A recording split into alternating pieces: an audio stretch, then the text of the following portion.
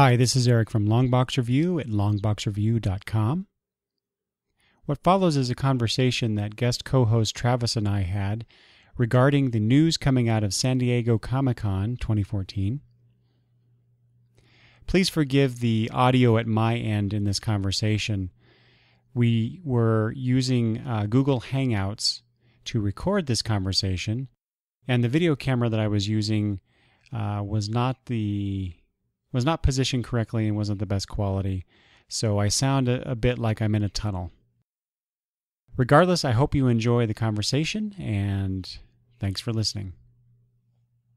All right, and Travis and I are here to talk about this little thing called Comic-Con International from San Diego, or otherwise known as SDCC. We have a lot of news coming out of SDCC. Travis, would you say that San Diego is pretty much like the big announcement time for those of us who love comics, or at least one of them? Yeah, it's one of the big ones, that's for sure. Yeah. Yeah.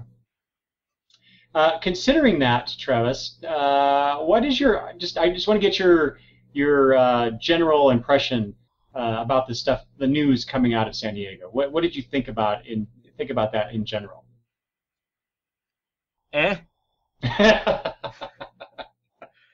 That's kind of how I thought about it too. I don't know. I mean, there's some cool stuff, but as a whole, I don't know. It didn't seem that exciting. That there wasn't like some earth-shattering, oh my gosh, kind of thing this year. At least nothing caught me as. I mean, there's some stuff I'm excited about, but there's nothing that it didn't feel like the big two. Didn't feel like they spent the entire weekend trying to one-ups each other with who's got the bigger whatever. I don't know. It didn't. It's good. I don't know. Or maybe this is the first year I didn't try to keep up with it while it was happening too. Mm-hmm. I mean, I kind of waited for it to all be done as a whole and wait for the dust to settle before I started kind of looking into any of it to see what was. Because I remember in years past I'd be sitting trying to watch, because obviously I don't go, trying to watch, different comic book news feeds, the live things to try and catch what was going on and whatnot, but I don't know. See, that's funny because I remember you doing that, maybe not last year, but maybe the year before, because you were tweeting stuff as announcements were going out, and I didn't really do that myself. But this year I made an effort to kind of keep up on things as the weekend progressed, mm-hmm. And so at the time that we're talking here, it's a week later. After Comic-Con, mm-hmm. But I did. Every day I'd pay attention to stuff on Twitter. I was checking CBR, Comic Book Resources. They had an SDCC 2014 tag, so I would just refresh that page every little while just to see what the most recent news was coming out of it.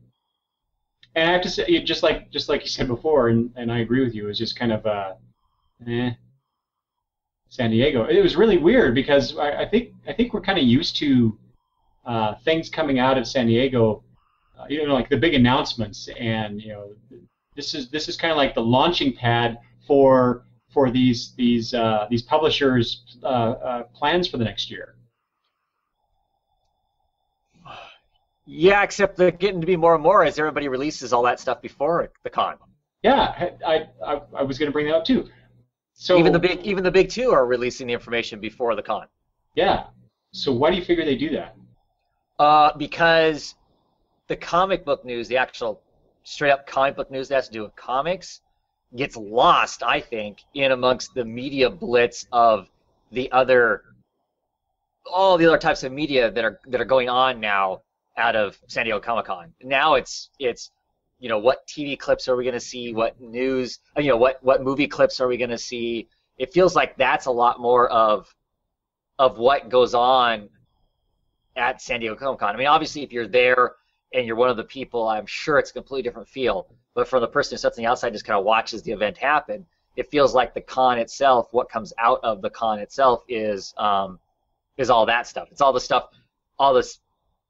The secondary stuff, or stuff that's got really, in my opinion, nothing to do with comics whatsoever. Obviously, Mad Max, movie announcement, that sort of stuff. It's it's the pop culture. It's the pop culture stuff that seems to be coming out of there, and I think it gets lost. I think that gets lost amongst all of that. So I think they released the stuff early, and I think they released the stuff early because people want to get the jump on somebody else. I think it's who can report it first, kind of a thing. And in this case, it's who can get as close as you can to the con, but still make the first announcement so everybody's talking about that and doesn't talk about whatever the other company's announcement's going to be, kind of thing, is what it feels to me like, in some sense. Yeah, I agree with that. Yeah, so... Well, and so speaking of that, Image Comics, they had their Image Expo, I think it was either the night before preview night, or it was the same day as preview night. Day before, right? Mm-hmm. Now, which they've done for the last couple years. They've had their expo the weekend before or midweek or something like that before the con. Okay, that's what I was thinking, because I remember that the news coming out of the Image Expo was at least a few days before, but this was right on the heels of the opening of San Diego, which I thought was really weird. Yeah, I don't know, because see, I remember last year they did it like 4 or 5 days beforehand. Dark Horse the day before, not Dark Horse, was it Dynamite? Dynamite, like the day before the con, they released all of their stuff. I mean, they did an entire info dump. I think everybody was doing an info dump beforehand. Any of the non-big, besides DC and Marvel, almost all of them did their info dumps before the actual con. So I just kind of think that's becoming the way it's going to be for a while. Why do you think that? What's the advantage of doing that? Because everybody's excited about the con, but people aren't in con fatigue yet. People aren't traveling yet. Well, in the case of the this year's Image one, maybe people were or whatever. I just think that everybody's geared up and excited about the con, but aren't worn out by it yet, and our attention is there. Our attention is there to listen to it. And by Saturday, after Friday, a full day of Friday stuff, and halfway through Saturday, I think people are starting to get kind of numb to all the information that's coming out, and so you get lost. You get lost in the shuffle, I think. So I think that's why they do it beforehand. Plus the fact, I think some of those companies, like Image, for instance, wants to separate themselves from San Diego Comic-Con and the Big Two and everything, because they think they're special. They think they're that special snowflake that is better than everybody else and is what real comic books should be, and la. I can go on that. That whole speech that what's his face did at the beginning of that thing, I think is pretty interesting and not 100% correct. But at any rate, yeah. So I think that's why. I think it's your way to use the con to have the attention without you having to be at the con and take all the lumps there, I think. Mm-hmm. It was interesting the last couple of years as New York Comic-Con, which I think is in November, it seemed like that, especially DC, would kind of hold some things back for New York to try and, I guess, to try and make New York like it can't be the biggest because San Diego is, but to help bolster New York into becoming something bigger than it had been. But given DC's move to California here very soon, I don't see that happening. So it's a weird. I don't know. This year just kind of struck me as kind of weird in the sense of the news coming out of San Diego didn't seem to be as bombastic and big and as important as in years past is all. Yeah. I can't think of either company as far as their books are concerned. I can't think of an announcement that came at the con that was significant. I remember last year, we had you had Neil Gaiman come on and do his announcement that the new Sandman book was going to come out and whatnot, and that was a big deal. I'm trying to think, there were some Marvel things too that were comic book oriented that were big deals that came out during the con, and I can't name anything right off the top of my head, really, that was announced at the con from those two companies that are comic book oriented, not movie and all the other stuff that's involved. Well, now there were some things that I wanted to point out, but again, a lot of this stuff is not like big announcements. They're just things that interested me for the news coming out of San Diego. Uh-huh. So we're going to talk about some of those. And if you, Travis, of course, if you have anything to talk about, please throw those in there. But let's start. I want to throw this your way, Travis, because I have the information in front of me. Let's see here. So CBR had a poll. What was the biggest San Diego Comic-Con announcement? And of course, this is just the people who decided to go to CBR and actually vote, which that was me.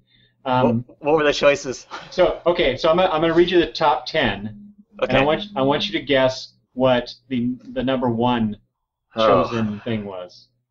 It's pop quiz time. Superman versus Batman. You're back in school. Hold on. Okay. Yes, you're right. Joaquin Phoenix in talks for Doctor Strange movie, which that was kind of strange. Whatever. Avengers: Age of Ultron poster complete. I didn't even look at that. Nope, neither did I. Marvel greenlights Guardians of the Galaxy sequel, announces release date. Oh, good God. This is before the movie. Now, you've seen the movie, right? Yes, I have. I have not. I'm in the minority, so. Okay. Ra's al Ghul in Arrow Season 3. Comixology announces DRM-free backups. Sam Raimi and Bruce Campbell writing Evil Dead TV series. Image Comics 12 new Image Expo announcements. Marvel announces Star Wars comics. New look at Ben Affleck as Batman in the Dawn of Justice movie.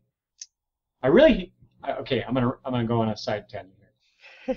I really hate that they're calling it Batman versus Superman. I really hate that. That's all I'm gonna say about it.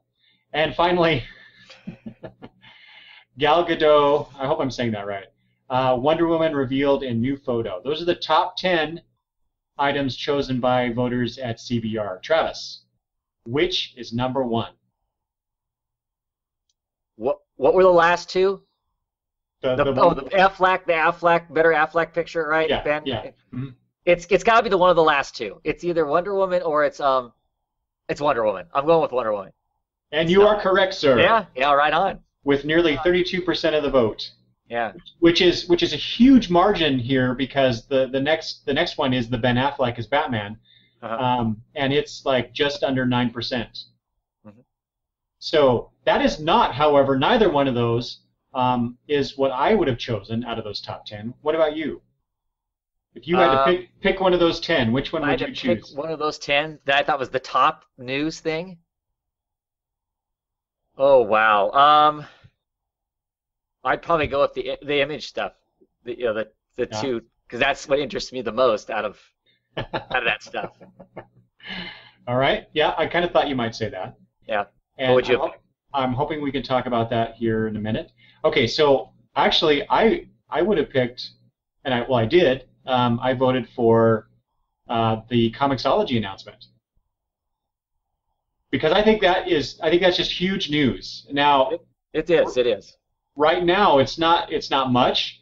When they announced it, within an hour, maybe two at the most, I got an email from Comixology letting me know that some of my comics were available for this backup, this DRM-free backup thing. Not DC or Marvel, right? No.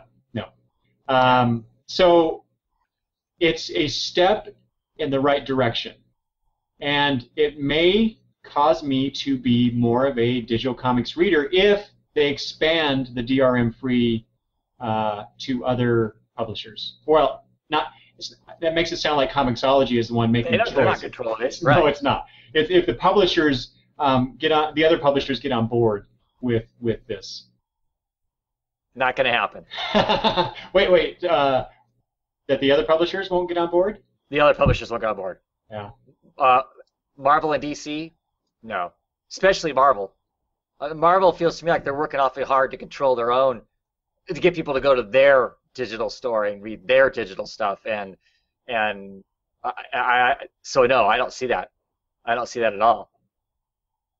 And I certainly don't see them. I certainly don't see them allowing a third party to be the access to get your stuff and get it that way. But I think it's awesome. I mean, I thought it was huge. I thought it was huge news when last year, because it was last year, the Image announced that they were going that way. That you could buy the books from them, and then you had it to use anywhere you wanted to, any way you wanted to, and that's how it should be.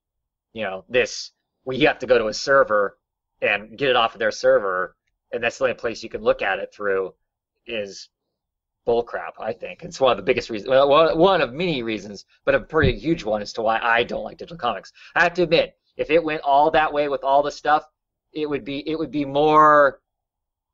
It would be worth me using it on occasion. But you know, the big two not going to be put in that now. I understand why Marvel doesn't though with the Marvel Unlimited, where you've got access to everything, you know, on a subscription basis, you know, per month or year or whatever it is. You obviously aren't going to use that sales and then allow you to just download all this stuff off somewhere, because you just spend every night, right, just downloading the bejesus out of all those thousands of titles, wouldn't you? Yeah, I would. Speaking of that, did you hear? So Marvel did a special for San Diego. They did a special introductory price for their unlimited service. I think it was like 99 cents or something like that. I want to say. I don't remember the details, but I heard they crashed the servers again. Yeah. But you know, I have to admit, when I saw that announcement, I got the email from them. I really thought about signing up. Now, I think it was, like I said, it was an introductory price, and then it would go up to, I don't know, whatever it is that they charge for that. $75 or something. Yeah, whatever it is. And it's just not worth it to me to pay that much money a month to get all that backlog. Yeah. Especially since, again, I don't have the file. I don't have the files, you know, DRM free. So, but like I said, you're renting comics. Yeah. You're renting comics, just like you rent a movie. Same thing. Just like your HBO you were just talking about, you're renting it, right? You don't own that stuff. Yes, but comics to me are not disposable items of entertainment. Oh, okay. So I want them. Whether it's a paper copy or a digital copy, I want a copy that I can do something with. TV, I don't care about. Fair enough. All right. Anyway, like I said, I thought that was the biggest announcement out of San Diego. I just where Comixology and these other publishers are pushing the digital world, so to speak, I found very interesting. Okay, so we're going to talk about some of the comic related stuff, and then we'll talk some media related things. So next up, did you see, Travis, the Multiversity map? Yep. I have it all dedicated in my head right now. What do you mean dedicated? The whole map. I have it. Oh, come on. Have it memorized. No, you don't.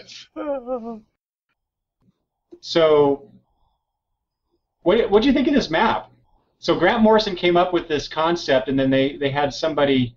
It was confusing because when I look at the picture that Entertainment Weekly published, it says Ryan Hughes, design, illustration, and additional. It's really small. I can't read it. Something details. But the report that I saw on CBR said something about Cameron Stewart having something to do with it too. My understanding is Cameron Stewart does some of the art for one of the for some of the titles. I mean, because I've seen is stuff talking about Cameron Stewart helps Grant Morrison re-envision the Marvel family and stuff like that. Right. I didn't know that he had to do anything with the map itself.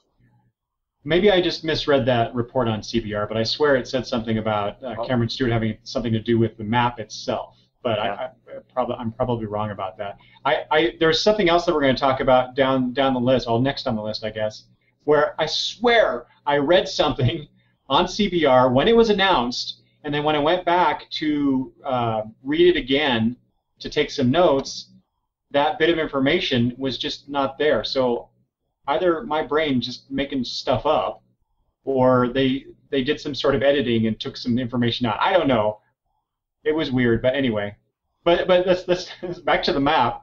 I really found it interesting, how Grant and whoever else is taking everything that we know about the DC universe, the source wall and all the various worlds, incorporating the new gods and incorporating the endless from Neil Gaiman's Sandman. All of the gods that we've seen over the last 75 years of DC Comics, just kind of, and then of course the whole 52 universes, which came out of the 52 series. And then remember when, they announced that, or they revealed that towards the end of the 52 series, and then did next to nothing with it after that. And so this has been percolating for what, 5 years now, I think is what I read. Yeah. And so some of the things that I read about with Grant Morrison while he was being interviewed about this was that he kind of felt that now this whole idea of the multiversity and the 52 universes makes a lot more sense with the new 52 and the focus that DC has on the multiverse. With Earth 2, which I think is crazy. Because what was Flashpoint and the hard reboot of the entire DC universe about? It was about flushing all of these things so they didn't exist. Well, so we simply had. No. Yes. I will argue with you on this, Travis. And I will too, because they are quoted. I don't have the time to go back and look, but they were quoted. Dan Didio was quoted as saying, "We are simplifying our universe by condensing it all down to one place." That is why they did. You are confusing. No. You are confusing the Crisis with what happened with Flashpoint. That was not the intent of Flashpoint. Yes, it was. Yes, it was. It was to get rid of all that stuff. I understand that it was originally talked about back then, but there are quotes with those guys saying that this is going to clean up our universe, condense it down to one place. No, not one place. I will agree with you. It was to simplify it and condense things down. Now it's the 5-year timeline. So you didn't have all those Earth 2s and Earth X's and Earth whatevers. But we really didn't have those anyway at that point. Technically, they existed because of 52, but they were not used. So it was like they weren't even there anyway. Mm-hmm. I'm going to be going on a hunt now. Oh, yeah, I know. Me too. I'm going to be finding those quotes. All right. Well, anyway, so I find it really interesting that Grant has come up with this grand scheme, and it seems to be according to him, and it makes a certain amount of sense to me too, that it's tying into the new 52 universe, in some fashion, whether you agree with it or not. All right. Okay, so I mentioned before the thing that I thought I read and it was gone. So really the only comic book news, Travis, that I actually got excited about was the Spider-Woman ongoing that's coming from Marvel. Yeah. The face. Don't get me wrong. I love Spider-Woman. I think Spider-Woman's a great character. In and out of being Spider-Woman, I think she's an interesting character. I mean, I even have the full run of the original book. I think she's great. I question who they have doing the book, though. I don't know if that's a positive. The artist Land. Greg Land, yeah. He's pretty notorious for I don't know how I want to. Not very body positive, or he tends to me it feels like he samples lots of like fashion magazines and model stuff, and I think that's unfortunate. I think that's going to immediately chase away a large segment of audience that might be excited about this book but aren't excited because of who they've chosen to have be the artist for it. So maybe I'm just ignorant of the controversy with Greg Land. I know of it, but I look at the stuff that he's done in the past. What was it that he did for CrossGen? I think it was Sojourn. Uh-huh. I thought I really enjoyed the art in that book. And now he's doing Mighty Avengers, and that's okay too. I mean, just looking at what's on the page, I'm enjoying it. Mm-hmm. How he goes about doing it, and the other stuff that you brought up. That aside, I'm just looking at what's on the page, and I'm enjoying the storytelling.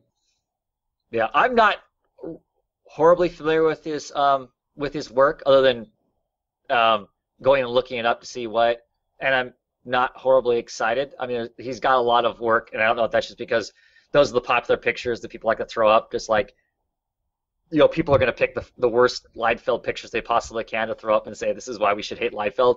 And that may be the case with Land, to tell you the truth, as far as what I know of his work or not. But I can see it. I mean, he's got lots of work where it really is kind of cheesecakey, pin-up, large-breasted, whatever. And if it's just going to be a bunch of Spider-Woman striking poses, ridiculous poses all the time, I'm not going to be interested in reading it. I don't care how cool it's written. I think the character's great, but I'm not going to be reading Wonder Woman either for the same reasons. So, So you're not going to give the Finches one, a storyline to see how to let them prove themselves? No. No. I'm hoping they don't make it past an arc. I kind of think they will. For some reason, DC wants to keep David Finch around. Because they are paying him. They've got an exclusive contract with the guy. That's why. Yeah. They gave him an exclusive contract to get him in the first place. And lo and behold, he's not that great. But not when it comes to women, not in my opinion. All of his women look exactly the same, and blah. I wouldn't limit it to just his women, but that's just my opinion. Well, I'll be the first to say I think he draws a real kick-ass Batman. He can make Batman just look big, buff, meaner than hell. Looks like the kind of big, lumbering, crush you kind of Batman. I think that Batman's a cool looking Batman. But no, I think the other stuff is horrible. So no, I'm not giving Wonder Woman any sort of a chance. I've finally decided for sure that I'm hoping the sales drop so bad that they scramble to put anybody else on the book. I don't care who. Okay, all right. So I'm kind of about the Spider-Woman thing. I'll get it because I'm not having a definitive opinion yet. I'm probably going to pick it up because I'm interested in that. Like I said, I like the character. Would like to see some interesting stuff with the character. Mm-hmm. So that's cool. But I'm very apprehensive. So one of the things that got me excited about this, and this goes back to what I was saying before about the bit of information that I swear I read and now I can't find anywhere, was that so they're bringing, or they're using Spider-Woman as kind of a leader of a small group of people, including the new Silk character that's currently in the Amazing Spider-Man run. And this is the part that I keep harping about. I swear to God, that article said that Spider-Girl would be in it. And actually, so Spider-Girl had a short-lived series a few years ago, and I just kind of fell in love with the character with that series. And I don't think we've seen a whole lot of that character since then. There was something, a short mini-series during the Spider Island event, and that's the only thing I read was that Spider-Girl mini out of that whole thing, just because I like the character. The character reminded me a lot of Stephanie Brown. Stephanie Brown, Batgirl. Yeah. So I was kind of. That's what I heard, but that was also one of those titles that Marvel used as a thing to point a finger at and see girl comics don't work. 2009. Really? 2009, right? Isn't that about when that Spider-Girl run was running? I About think 2009? Yeah, and at the time, Marvel was quoted as going, we tried doing girl books, and this is what happens when we do girl books. Obviously, they've changed their tune, but nobody bought the book, right? I mean, that's why it went 9 issues. Yeah, it was short-lived. Yeah, because nobody was buying it. Because they didn't promote it. The only reason I even knew it existed is because you were talking about it. Otherwise, I wouldn't have had a clue that it was even out there.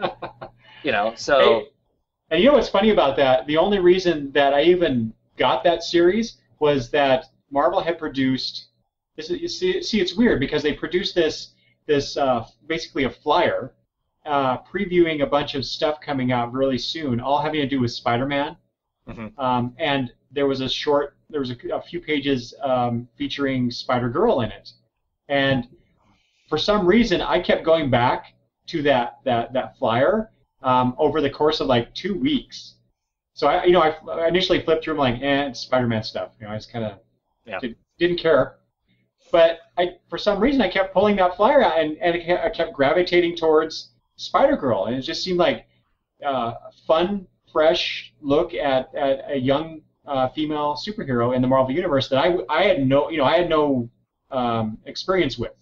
Mm-hmm. So finally it came out, and I picked it up off the shelf and then added it to my pull list after that. So it's weird that, like I said, they did this promotional flyer thing, and then basically just said, oh, there you go, and then presumably that was it. That's all they wanted to do with it. Yeah. Anyway. Are they putting Spider-Woman in a different costume? They aren't, are they? Not that I.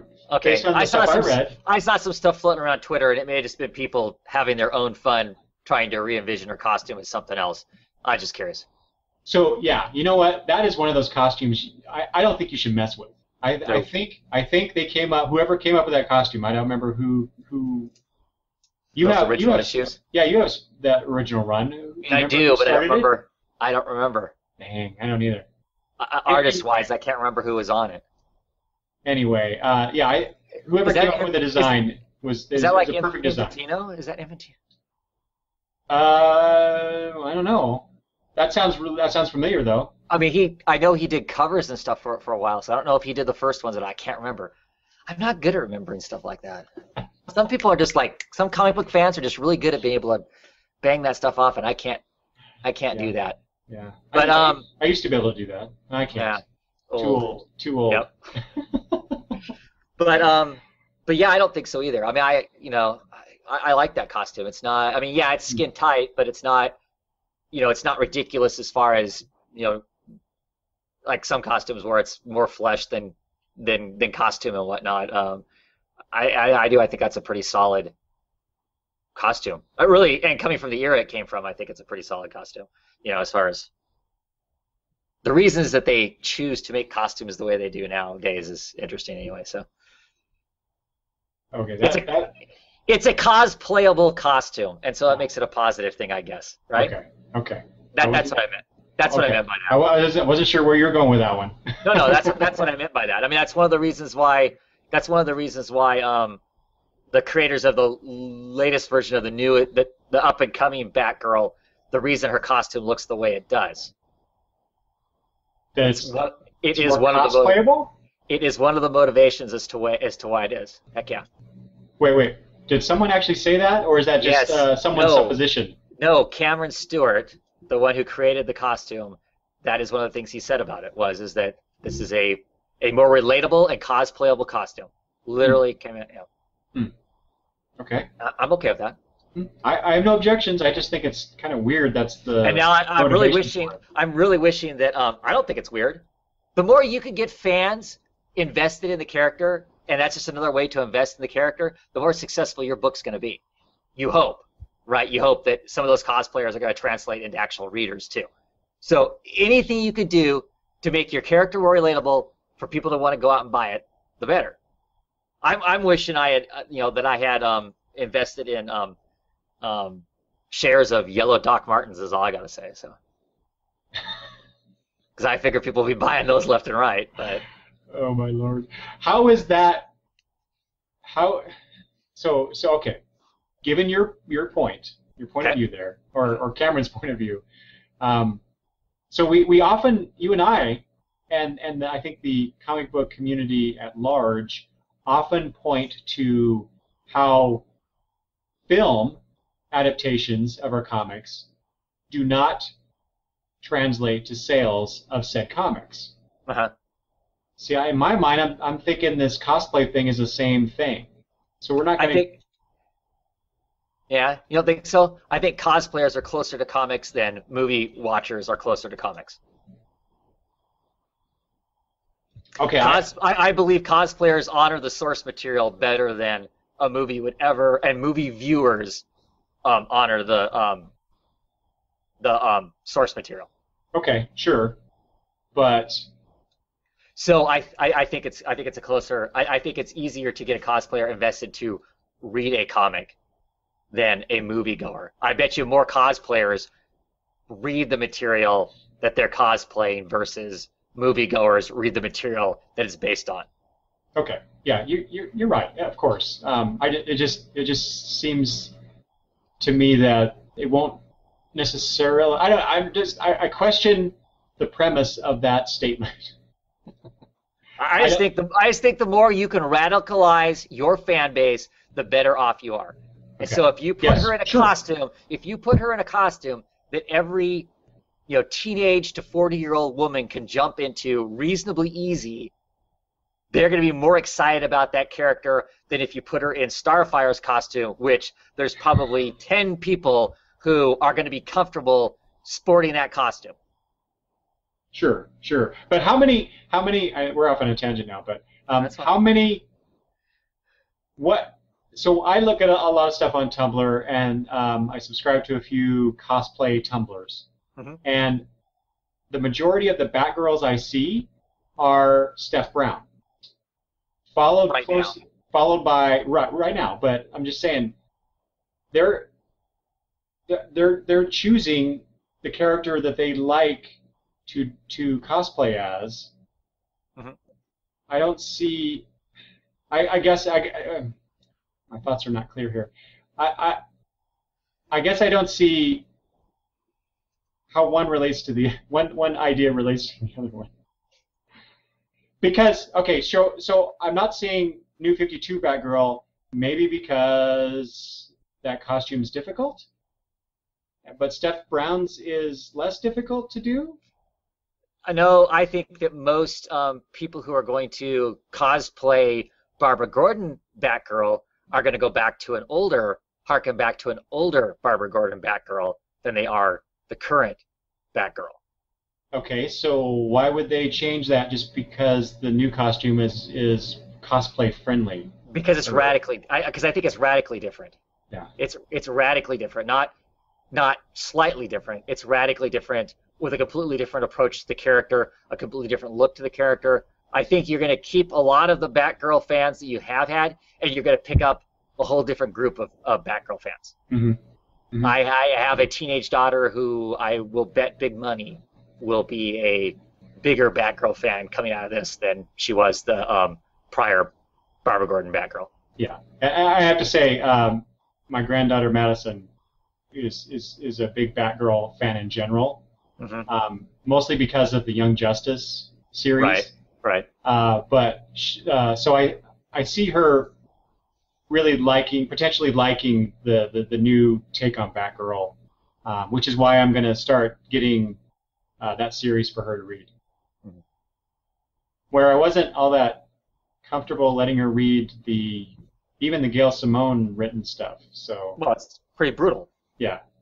And I'm not saying that Cameron Stewart or anybody else is saying this is what's going to sell the comic, is having this more cosplayable. I'm just saying that it was a thought in the design of the character when they redid the costume, was to make this something that would be a more reasonable thing for someone to attempt to cosplay and whatnot. Yeah, sure. Yeah, I totally agree with that. That makes sense. And it seems smart to me. I mean, why? Yeah. Anything, like I said, anything that radicals the fan base more and more, the better off you are. Sure. Okay, let's move on. Let's talk about the Image Comics, the announcement. I don't want to necessarily go through each and every of the 12. So let's just talk about the ones that unless you're interested in all 12. let's just talk about the ones that really excited you. Well, my wallet's gonna hurt. Oh, really? Hitting into 2015, I don't think there's very many of these that I'm not going to at least try out. Just because they sound interesting. They sound well. One of the ones I thought was really interesting, and I can't tell you a single thing about it. I can't even tell you the name of the comic. I do not think, because I haven't looked at all of it yet. But of course, right now I'm really loving Moon Knight. The creative team that's on Moon Knight is all leaving after 6 issues, 5 issues, whatever it is. And are going about their merry way, right? Warren only signed up for 6 issues to relaunch the character, and then he's going to go off to do other stuff or whatever, Warren Ellis. And, the other creative people on the team decided, well, they're going to leave too and let all new people come on and whatnot. I'm like, oh, wow, that's kind of a bummer because I've been really liking these things. Well, lo and behold, that entire creative team is doing an Image book. Yes, it's called Injection. Yeah. I have no idea what it's about, but it already has my money. Okay. It already has my money. What's it about? Okay. Do you know what it's about? So here's the copy from Image. Injection explores how loud and strange the world is becoming, and the sense that it's all bubbling into chaos, a chaos poised to become the next new normal, and that we did this to ourselves without thinking for a second about how we were ever going to live inside it. I would never buy a comic based on that description. But it sounds like a Warren Ellis book. It does, and for the exact same reason that you just mentioned, I'm going to try this out because it's Ellis, Declan Shalvey, and the Jordy Belair. Yeah. Doing. Oh wait. Colors. Yeah. Jordy Belair's also on the Kurt Busiek book. That's weird. She colors She colors 10 to 12 books a month. So. Oh, okay. There you go. That's why she has an Eisner, because she works her ass off. Yeah. So yeah, I'm going to get this based only on the creative team because, man, that description is like nothing to me. Yeah, well, what's funny is that's if this comic would have been released 3 or 4 years ago, I'd be apprehensive to pick it up. Ellis was still doing comic books, but he was kind of off on the fringes, just kind of getting lost in Ellis, I want to say, getting lost in his own internet Jesus ness. And I love the guy. Don't get me wrong, love the guy, love a lot of his work and whatnot. But there was a while there where it felt like he wasn't sure he had something to say. And I think this break away from comics, him coming back, the stuff that I've been reading of his since he's been kind of back and putting himself out there, has kind of been exciting again. And so I'm excited for it now. But you're right. That description of what the book is about, I was told that's what the book was going to be about, 4 or 5 years ago, I would have been going, oh boy, I'm going to give it a shot, but I'd be nervous because I read some of his last stuff before he kind of took a break, and it was getting kind of, I don't know what I'll say about it, but at any rate, but I'm excited about that book because Moon Knight has just been so great that I'll be curious to see what they can do. They seem to have a decent working relationship, so I'm excited to see what comes out of that as far as that book. Okay. What else? Got a blank. Let's see. The Rick Remender Murphy book, Tokyo. What's it called? Tokyo. Can't remember the name of it. Shoot. I'm looking forward to that one also. Tokyo Ghost. Yeah. Sean Murphy. It's Sean Murphy and Matt Hollingsworth on colors. Sean Murphy doing that. Oh man. Yeah. Why did it have to be Remender? Yeah, no, you're not a big Remender fan. I've been enjoying Remender's Image books, his sci-fi based books. I've been enjoying those, so I'm on board for that. Just those two creators puts me on board. I'm excited about that. Mm-hmm. Trying to think what the other ones were that I was. I'm Rumble. I'm looking forward to Rumble too, just because I'm looking forward to seeing John Arcudi do another book outside of Dark Horse. You know, he's usually attached to a lot of Dark Horse type stuff. I've enjoyed a lot of the things that he's done. It's kind of I guess it's kind of a horror sort of a book. It's like what I guess it's quoted as being a Scarecrow Conan book. Yeah. So that's in a Louis C.K. TV show directed by David Fincher. That's the tagline. Yeah.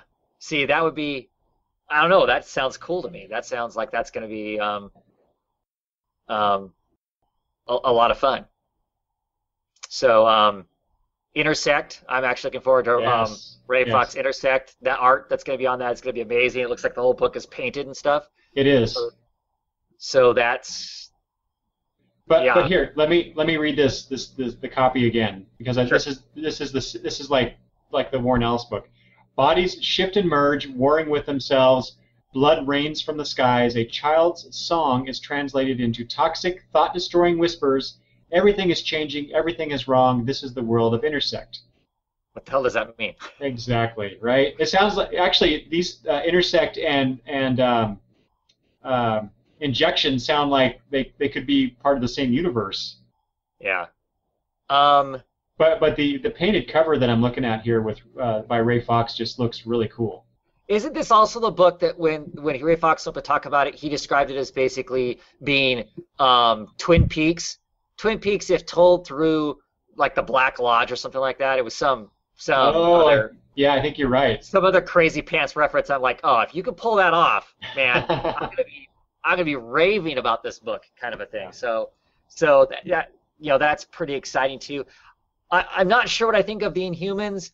I'm kind of a sucker for ape man type books anyway, and the guys that are doing it, Keller and Neely, aren't they the guys that were doing like Boom's Planet of the Apes books? I think that might be fun. I mean, the cover image I've seen of it is a bunch of ape men riding riding choppers like they're some sort of motorcycle gang. That could be amusing.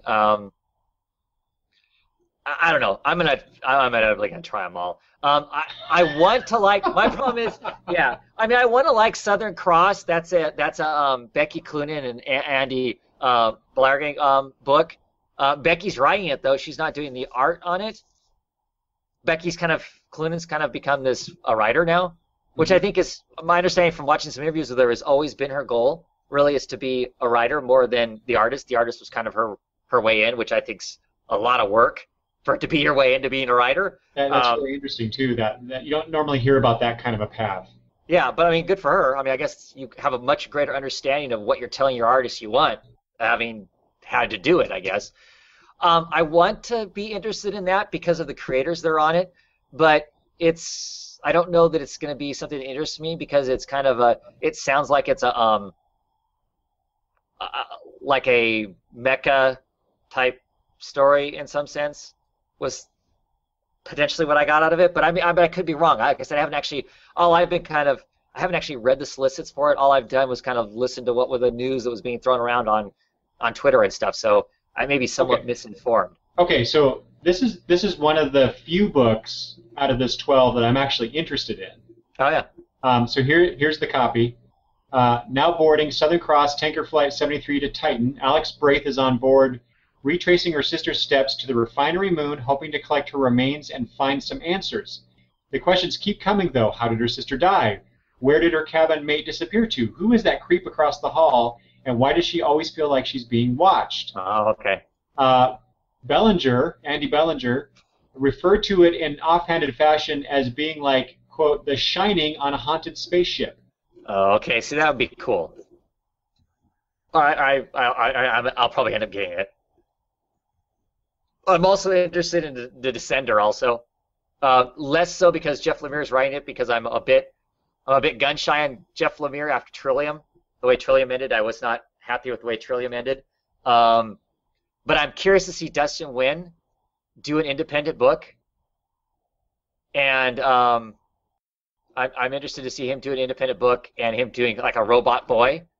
I think it could be really interesting with him doing the painting and stuff for that book. So. Well, that cover image looked good, but yeah, besides the artist, I'm not all that interested in the stories. Yeah. Yeah. So the other, go ahead. Yeah, but those are the ones that piqued my interest the most. Of course, I'm still chomping at the bit for like Bitch Planet to come out and some of these other books that were announced, last year that hasn't seen the light of day yet as far as as far as some of the books. Because that's one thing. You get these announcements. We're talking late for a lot of these books, like the Tokyo one. We're talking like October, November of 2015 before these are actually going to be out there. Right. So announcing it now and the reality of when we're actually going to see it, it could be two different things. Because there's Odyssey that was announced last year that I'm looking forward to that retelling of Odyssey in a very strange fashion by Matt Fraction with right. I can't remember. I'm drawing a blank. I think his name is like Christian Ward. I think is his name. I'm drawing a blank. It's the guy who did the artwork for Infinite Vacation. He's doing the artwork on that. Very excited to see that book see the light of day. I'm really curious about Kelly Sue's Bitch Planet. I want to see that, just because that just sounds, in your face, and so I'm kind of looking forward to seeing that. That was some of the stuff that was announced at last year's Images Expo, and we haven't seen that stuff yet. Right. Now, remind me, they announced 10 titles, right? From that last time, because it was like their 10th anniversary or something? I think so. And we've seen 2 or 3. We got The Divine and the Wicked instead of Phonogram, because that's what originally was announced, and they kind of changed gears. The creators on the book changed gears and decided to do this other story. Fine. We've gotten Southern Bastards. We got Low, just came out this week as of us doing this show. We got Black Science. So I guess we got 4. We got 4 of the books. There's announced was more Casanova was announced. The Odyssey book was announced. Bitch Planet was announced. There was that Graham book that was kind of like his kind of it was kind of a jam book. He had a world, some sort of an 8-ball. Was it called like 8-ball or something like that? That book hasn't actually come out yet. Oh, as I stretch my memory, what else was there? Oh no, I guess Trees came out. That was announced at last year's also. So about half of them came out. Yeah, so. I said the 10th anniversary. That can't be right. Image didn't start in 2003. 2004, so 20th anniversary? I don't know. Anyway, I just remember the number 10. They announced 10 titles. Yeah. So about half of what they announced has actually come out. But that seems to be the case all the time, though. And some of the stuff I don't think we ever actually see. They announce it, but that doesn't mean we're actually going to see it. So this stuff that gets announced, what we're actually going to see, who knows? So the only other book that I was remotely interested in, we haven't talked about this one, is Tooth and Claw. I had mentioned it briefly earlier, but it's by Kurt Busiek, Ben Dewey, and Jordi Belair. I don't know, I like Kurt Busiek in general. Pretty much anything that guy does, I like. But this is it says swords, sorcery, animal wizards, gods, empires, golems of radioactive decay, crystalline badlands, con women, ancient armories, young love, mystery, blood and death and treachery and destiny. It's an epic story you won't want to miss out on. Okay. Yeah. Well, really, for me, it's only 3 out of the 12 that I'm probably going to get.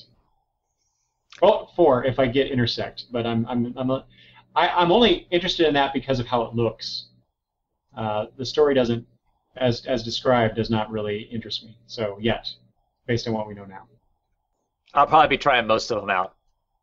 Well, none good. of them. You can let me know how they are. None of them do I look at it and go, no, it's a complete turnoff. I want nothing to do with that. So we'll see. All right.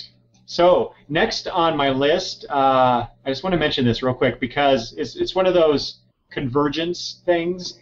Last night, I was watching my Roku, and they have a Comic Vine channel on Roku. And they had a bunch of videos posted there for San Diego Comic-Con, and one of the interviews was with Peter Tomasi.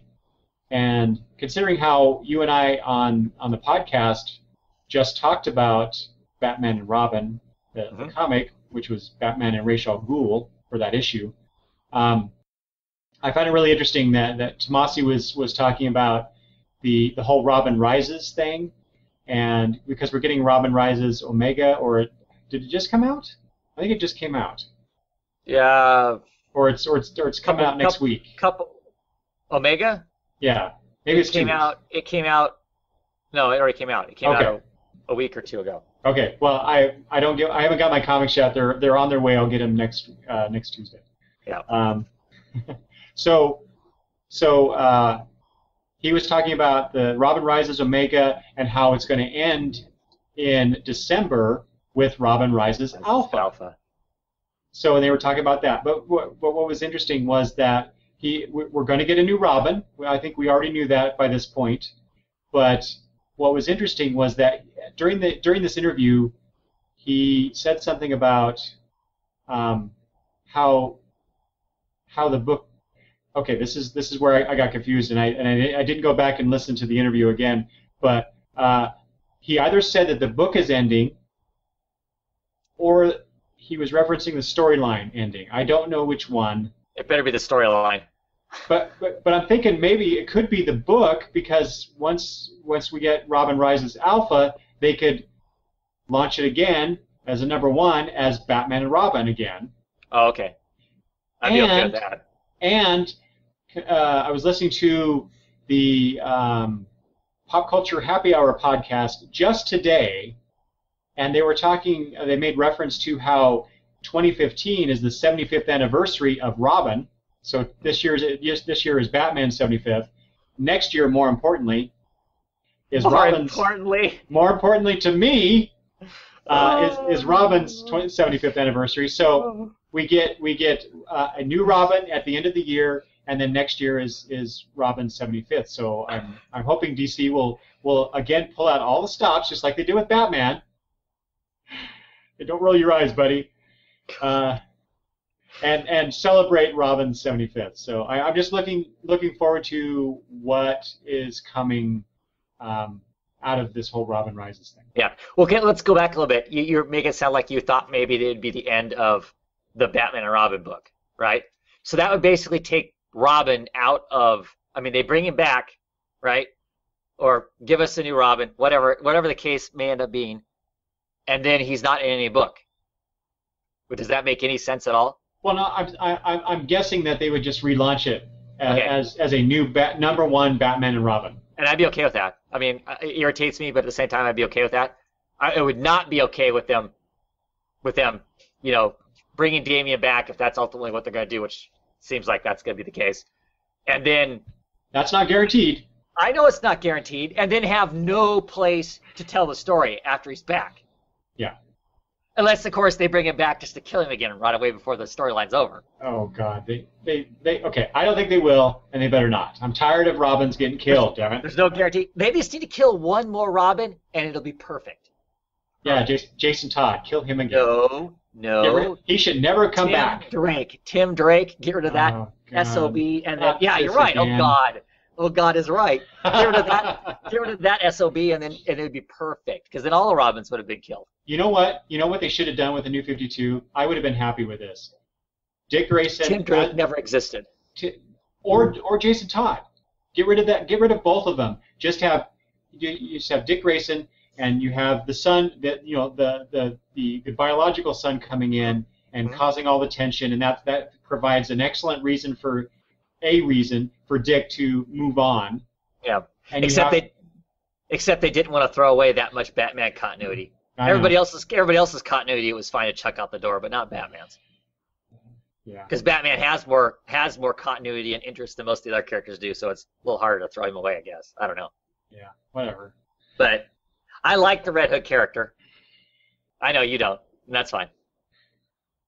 Well, I like Tim Drake. Well, Right. I like the Tim Drake before the New 52 version. But I mean, I agree. It would made a lot more sense that they would have gotten rid of those two characters. And you're right, and had it be Dick, Dick Grayson, Robin, and then him leaving being Robin and Damian, Wayne being Robin. That in the time frame that we all know that we're supposedly supposed to be stuck with, that makes way more sense. But that's a whole other show. As always, we can get off on the whole arguments about Robin all day long. So, well, hey, I plan on talking a lot about Robin next year, so we'll awesome. I'm sure we'll have other conversations. Great. Okay, so we're over an hour now, so we're just gonna hit the next few things real quick. Just some quick thoughts. So, like I mentioned before, Travis, you have already seen Guardians of the Galaxy, and I have not. But even before the movie debuted, Marvel announced the sequel and a time frame for the sequel. So the Guardians of the Galaxy 2, I guess, is going to be, what is it, July 2017. Didn't they name off a bunch, right? Either during the con or right before the con? Didn't they kind of list a litany of Marvel books, Marvel movies and time frames that they're supposed to come out? This whole release clear up into 19 or something like that. Don't they have? Yes. Yeah. Now we don't have. Why would you do that? Because you're not going to hit those dates, right? I don't know. They've been pretty good about hitting their dates, I think. Because they seem to be doing a 3-year. Yeah. Well, it just gives the fan base something to bitch about. Not that it keeps anybody from going to the movies, even if they're a year late, but whatever. Yeah, that's true. Yeah. So yeah, you're right. They did announce a bunch of things, but they didn't announce what the majority of them are going to be. Mm-hmm. So we get Guardians of the Galaxy, which just opened on August 1st. And then we get Avengers next May. And then 2 months after that, apparently Ant-Man is slated to come out, even though there's a lot of problems with that movie. Yeah. We'll see how that goes. And then May of 2016. So we only get 2 Marvel movies next year, and then only 2 in 2016. Captain America 3 being the first one, and then something. And then 2017, there are 3 slated to come out, including Guardians of the Galaxy 2. And then in 2018, there are 3, and then finally May of 2019, which I'm assuming will be the next Avengers movie. Maybe 20. I don't know. But yeah, it's kind of weird that they're. I mean, they have to plan these things out, right? Because sure, they got to put them on the schedule and get them made and get them out there. So I can see why they would have this information, why they would announce it at San Diego when there's no real information. I don't know. It's a little bit of hype, sure, but right. So what? Just to show they've got this big machine running that is going to crank out all these awesome Marvel movies for you. I guess. So without any spoilers, Travis, what did you think of, and I know you talked about this on your show already, but what did you think of Guardians of the Galaxy? It was okay.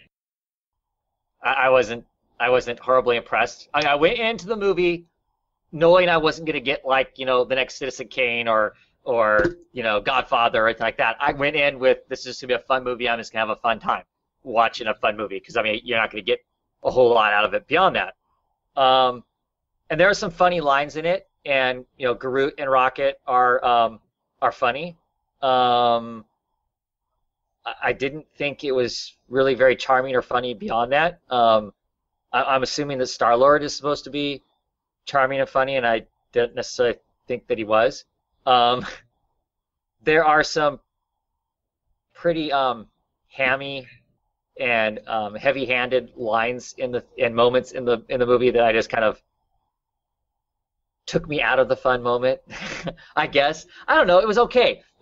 I put it on par with Green Lantern.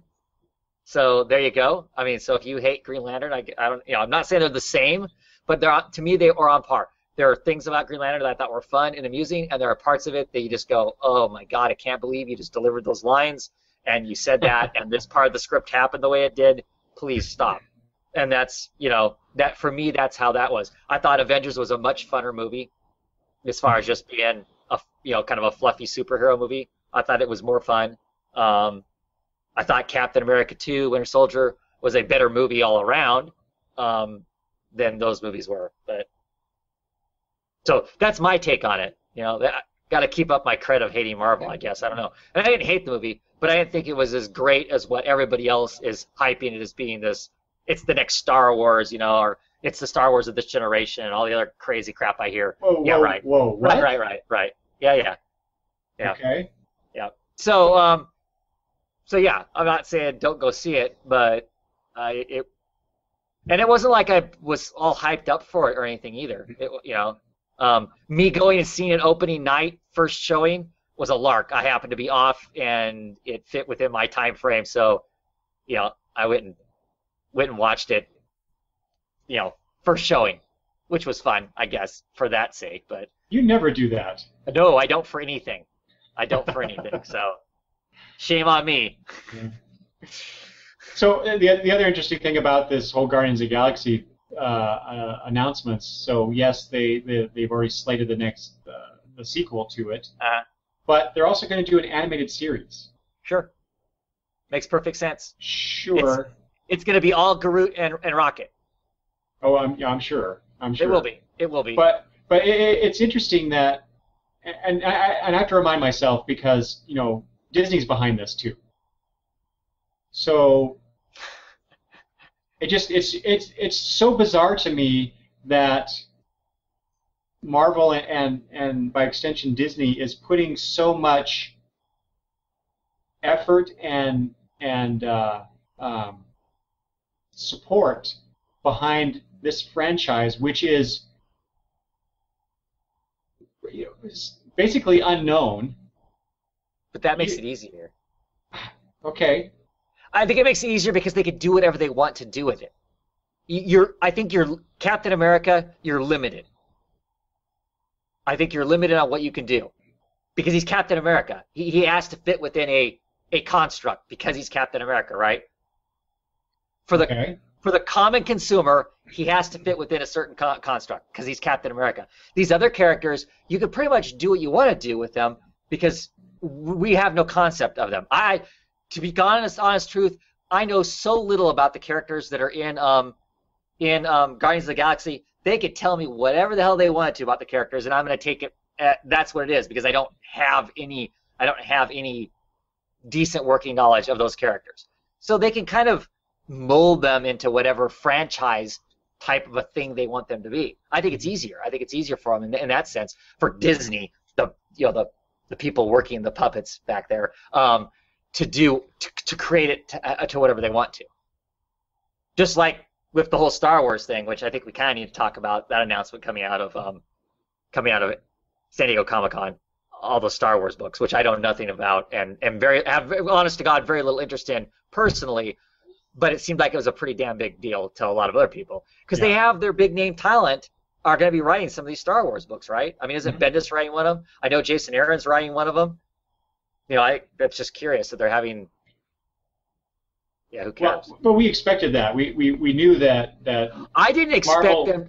I knew Marvel was going to put out Star Wars books. I did not expect their superhero writers to be writing Star Wars books. I guess I didn't expect that. True, and maybe not so many of them, but it certainly makes a lot of sense that you get your top talent on the Star Wars books, given that Disney owns Star Wars, and it just makes a lot. From a monetary standpoint, it makes a lot of sense for that to happen. Yeah. So no, for me anyway, I guess I don't. It makes sense to me for Disney to glom on this. They can really make it what they want to, because I don't think there's enough out there about these people for that in the. Everybody has some sort of a concept of what Captain America is kind of like and that sort of thing. So I think you're more limited. Not to say you can't do interesting stories, but he is a thing where these characters they can do whatever they want to do with. Yeah, and quite honestly, I did not read a whole lot of the Guardians of the Galaxy that these characters are based on. Mm-hmm. The Abnett and Lanning stuff during the Annihilation stuff. The series and whatnot that they did several years ago. My Guardians of the Galaxy are the ones that are from the future, Right. Charlie X and I can't remember the names now, but those are my Guardians of the Galaxy. So I find it weird because they're pushing so much into this franchise that basically no one knows anything about. In other words, Marvel's taking a big gamble. Obviously, it's paying off because we know that the box office money is huge. Right. Thursday opening night, what, $40 million on just the Thursday night opening? Yeah, and I think they're expecting like 90 million or maybe 100 million for the weekend. Yeah. Or maybe that was just for Saturday. I don't know. Yeah. But what really matters though is, as we found out with Young Justice and the Green Lantern animated series, if the marketing end of things, if you can't sell enough toys, that might be an issue. But I don't think they're going to have a problem with that. I imagine. I don't know. I just find it really strange, and I'm really curious how it's all going to work out. Everybody's going to go out and buy a Garut, whatever. Everybody. It's going to be. We're going to have those little flowers that do that. In the sun. We're going to get Garut ones of those. I was just thinking about that. We're going to. They'll be out there, and everybody that sees the damn movie is going to have one. So. I don't think it's going to be a problem. Because that movie, if nothing else, because this movie has those two characters in it, a raccoon with big guns and a fun tree, I think the movie's gold just based on that as far as money goes and the general populace entertainment and whatnot. I'm just a cranky old man, so I'm hard to satisfy when it comes to stuff like that. Yeah. Well, you're not exactly the demographic they're going for anyway. No. Not at all. Not at all.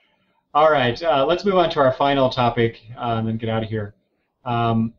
So as we talked about at the top of the show, the number one per that CBR poll was the Gal Gadot Wonder Woman costume reveal, if you will, not a costume malfunction, or well, depending on your opinion about it, I guess it might be a malfunction.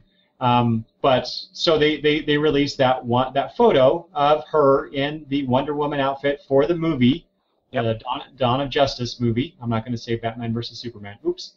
And I have to admit, my initial reaction to this, Travis, was, "Wow, there's no color here." But then I thought, you know what? If that's leather armor or leather-ish type armor. For her, which kind of makes sense given that she's, an Amazon and it's, Roman-esque based, I guess. That makes a whole lot of sense. Well, it's that way. And it certainly makes sense depending on where she's at in her career of being Wonder Woman, right? If this is early on, if she hasn't decided to wear a costume like the two guys they're going to be in the show, it really makes sense then. I guess for me, you know what? Doesn't matter. To me, that's so. I mean, I look at the grand scheme of this movie. What she looks like, big or tall, wearing drab or wearing bright clothing. I'm more concerned about what she says, how the other characters treat her, and how she's carried and how she's acted. That's way so much more important than what's on her body. Or whether she's big enough to be Wonder Woman, or whether she's muscular enough, or curvy enough, or whatever the hell your other complaints are about visually the way she looks.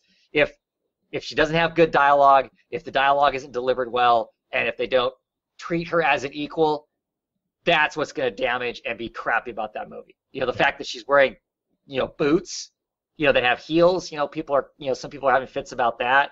It's pretty funny. Nobody complains about Black Widow. If you look at Scarlett Johansson's costume, she's wearing heels all the time and seems quite capable of kicking everyone's ass. So I don't see, what the issue is. I mean, I get it. I get the idea. It's unpractical to be, in heels versus flats. She's freaking Wonder Woman. Okay, so I think she can handle high heels. But yeah. Well, and you, well said. I completely agree with what you said there. I did want to, but I also wanted to bring up the whole costume thing. because of that very opinion. While I had my opinion about how it looked, Sure. exactly right. It really only matters that how she is presented in the movie, and I thought she looked great, considering the criticism I'd been hearing from certain people in fandom about the actress being able to portray the character based on her dimensions. And I thought, that's just ridiculous. Right. Of course, yeah. And I don't mind. I like the costume. I think the costume looks great. It does look dark. It does look a little drab as far as the color of it. But that's one shot in the movie. I mean, who knows where that lighting is? She could be someplace where that makes perfect. I mean, the lighting makes her that way. I don't know. But I just think, somewhere on Tumblr or someplace they showed a picture of Linda Carter, Wonder Woman, what's her name, Paquin or whatever her name, not Paquin, whatever her name is that was supposed to be the TV show. Oh, yeah. That Wonder Woman costume and this Wonder Woman costume, and they kind of point out, okay, there's a reason that this costume looks. I mean, I was excited for that Wonder Woman TV show, but you get that gaudy, slick, shiny, plastic, brightly colored costume versus this more organic-looking costume. The organic costume looks way better, I think. I mean, all around. So I don't think it was a bad choice for it to not be rhinestone colored kind of a thing. Better than the Linda Carter one, if I may be so bold. Yeah. I like the traditional Wonder Woman costume. I'm okay. I never liked Linda Carter's costume in that show. I'm okay with that. But I'm certainly okay with her looking like she's wearing something that looks like something a race of warrior women would wear too. That makes perfect sense. Yeah. That makes perfect sense. Also, if we're gonna have our characters wearing practical looking things, that makes sense. But lots of superheroes don't wear practical looking things that make sense. So I can throw that out the window because they're superheroes, and that's obviously for a lot of years ridiculous costumes that these people choose to dress up in is part of the tradition of superheroes, and either you accept it and move on, or you don't, and you don't like superheroes. For me anyway, I just don't see how you can have one without the other. Mm-hmm. Because I think Batman looks cool, but it's also absolutely ridiculous at the same time. So. Yeah. Okay, well, I pretty much had gone through everything on my list. Travis, is there anything else that you wanted to bring up about San Diego Comic-Con?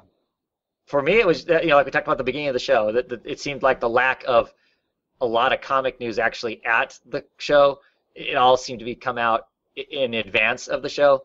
And that's the thing I'm always most curious about as to why we have this big nerd prom that isn't about comics so much anymore, but all the stuff that comes from comics and whatnot. Mm-hmm. So what's the next big show that's coming up? Big show? Yeah. I think isn't New York the next really big. Really? Because that's in November. So right. I think you're right, but I mean, obviously there's shows. There's shows everywhere all the time. Anymore, there's cons everywhere. And if you're interested in just going to cons, there are cons all over the place. But big ones that it feels like stuff gets announced at and people really talk about stuff. It's New York, isn't it? I mean, that's what I was thinking too. But I thought maybe there was, because I can't think offhand of another quote unquote big show where they would do announcement type stuff. So, but I could be wrong. But as you said, we don't really have to worry about that because both the big two and the other companies as well. I mean, they're all doing this. They're all getting their brand out there. They're all making these announcements at any opportunity that they have, and I think they need to take that opportunity to get the word out and get people to pre-order their stuff and make the sales and entertain us. More importantly, yeah. Yeah. It's an interesting relationship we have with these companies, because they need to make a profit, but they also need to entertain us, and we're a picky bunch. Yeah, we are. So I was trying to think of a nice way to say that, and there you go. Except I mean, yeah, we all have our wants, and we all want all our comics written just for us. We all get in that mode at times, but I don't think we as comic book fans are that picky. I don't think that we're, Ooh. I don't think we're asking for that much, and it feels like lots of times that maybe not the creators themselves, but the companies, the big two anyway, companies as a whole go for the lowest hanging fruit, and that's all they want to do. That's true. That's true. And I think it's unfortunate. Okay, so I'm looking at my phone here because McKelvey tweeted earlier today. He said, I can't find him now. 'Cause I'm not spelling it correctly. Jamie McKelvey, there we go. He was talking about the how with social media today, there's a lot of interaction between fandom and the creators. Mm-hmm. And hold on. And he's the artist for The Wicked and the Divine. Right. So I've confused some people. Sorry. I think curiosity, discussion, and involvement between readers and makers is a good thing. Where I draw the line is people expecting and feeling entitled to know every behind-the-scenes decision. Sure. Which I totally agree with him on that. But there is that element out there that feel like because they consume the product, they should have a say in it in some fashion. Well, don't we all think that? Don't you think that as a consumer? You're just saying that we want to be entertained. I mean, so you're paying money, so you do feel like you have some say in what's there, right? I mean, only in the sense of, do I continue to support this if I'm not getting something out of it?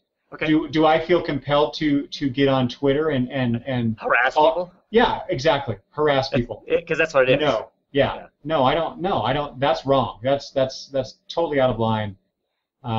You vote with your pocketbook, not with your mouth. Yeah. Part of me wonders if I would be a happier comic book reader if we didn't have social media. Yeah. I was a happier comic book reader, back when we were kids reading comics. Maybe that's just because I was a kid and I didn't have as much, I didn't have as many things to be complaining about yet in life. I don't know. I mean, we complained about books back then too if they weren't good. Sure, but we couldn't get on Twitter back then and say, "Hey, Perez, you screwed that up, buddy." Right. Yeah. And I'm glad we didn't have that. Yeah, the closest we ever got to that was dialing in to kill Jason Todd or not. That was the closest we ever got to. Yeah, that's true. To having an impact on what went on. Or not necessarily an impact, but at least a say if you happen to get a letter published in the letter columns at the back of the book. Sure. So it was. Well, I guess it was always there then, right? It was always there. We could always complain or write in or whatever. You just didn't necessarily get any communication back. Well, and it definitely wasn't instantaneous like it is now. Right. But it goes back and forth. I mean, I also think that social media is also great because I hear about stuff and get exposed to stuff that I don't think I would be reading half the stuff because of that too. Yeah. So, but I definitely think he's right. I mean, that's square on. We don't need to know everything that's going on. We certainly don't have the right to. I mean, I think I have the right to complain. If I'm reading something and I don't like it, I think I have the right to complain about the fact that I don't like it, or say what I don't like about whatever it is. But yeah, for me to demand something of a creator or an editor or the individuals, I think is a bit silly. Yeah, definitely. But sometimes it feels like because they're the complainers, I'll just say it, the problem people, they're a vocal minority, and so it just seems like you hear a lot more about that than the silent majority, which for the most part is us, or we're part of that, I think, where yeah, we can complain about it, but we're not making asses of ourselves online. So Try anyway, not to, anyway. I get off my soapbox. It's a small soapbox. Okay. So anything else, Travis? Nope. All right. Not about the con. Yeah. Okay, well, that's our look at some news coming out of San Diego Comic-Con. If you have any comments about this stuff, you can email me at longboxreview@gmail.com, or leave comments at longboxreview.com, or leave comments below the video, which will be posted on YouTube and Google Plus, I guess. So kind of new to this whole Hangouts thing. Okay, thank you, Travis, for joining me on this. It was kind of a last-minute thing, but I really appreciate you joining me, and because I love hearing your perspective on these things and just having a discussion with you. Yeah, my pleasure. And so just everybody who's watching this probably already knows you. That you're a big deal out there in the YouTube comic book community. But remind people who may not know yet or are listening in the future when this goes out in the podcast feed. Where can they find folks find you? All you have to do is go to YouTube and type in Oddfellows Thoughts, and I should be what comes up. Don't just type in Oddfellows, because then you'll get all the semi-secret society stuff that is out there about the Oddfellows people. But Oddfellows Thoughts, yeah. Wait. What? You're not familiar with the Oddfellows Society? No. Oh, well, you go type it up there, and you'll get all kinds of stuff. All right. Am I going to find that you're actually a secret member of this thing? No. I am not a secret member. I'm not even a public member. All right. Alrighty. All right, everybody. Thank you. Thank you for watching. We did have one viewer off and on during the thing. Travis, I didn't see any comments. Did you? Neither. Nope. Yeah. Okay. So we're just talking to each other. That's fine. But people will see this, I hope, and enjoy it. Anyway, thanks for watching. If you're listening to the podcast, thanks for listening.